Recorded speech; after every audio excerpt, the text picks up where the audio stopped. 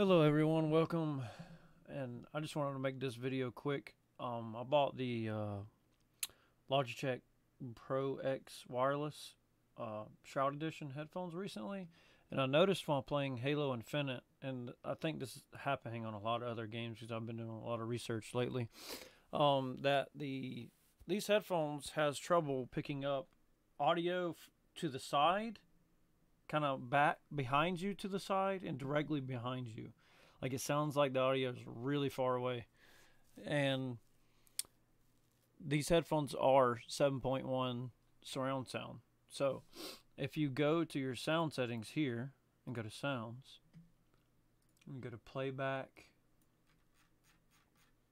and if you click on your Pro X wireless gaming headset here and you click configure, it's going to show, because I've already changed it, but it's going to show 7.1 surround sound, and you cannot change it. It will not let you.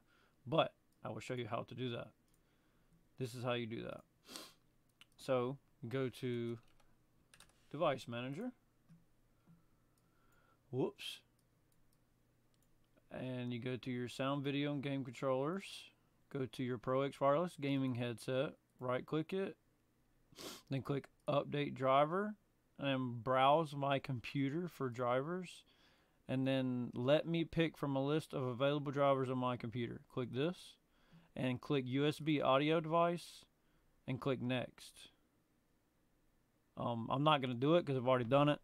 And so whenever you do that, you can exit out all of this. And by the way, this disables Logitech G Hub, so you will not be able to use G Hub to change any kind of EQ settings on these headphones. So if you use the blue mic and stuff like that, this isn't for you.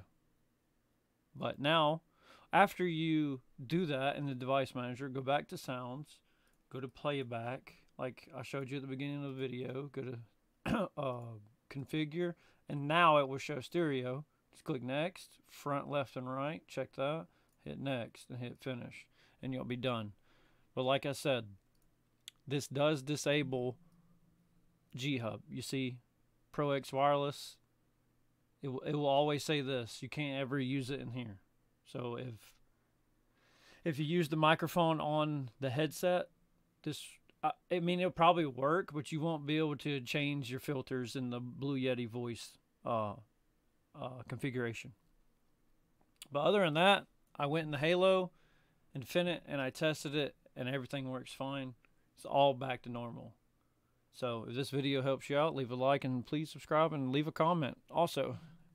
And see you next time.